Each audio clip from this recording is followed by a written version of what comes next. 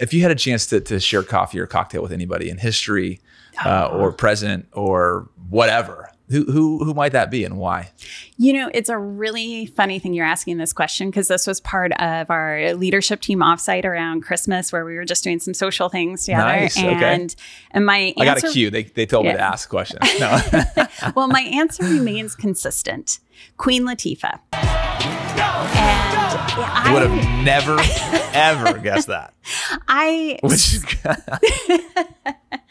know it may seem a little off the wall since we were just talking about books, etc. No, this is great. I don't know a whole lot about her personally or her personal life. I haven't read a lot about her. What I admire about her is just that the openness she has had to doing so many different things in her career.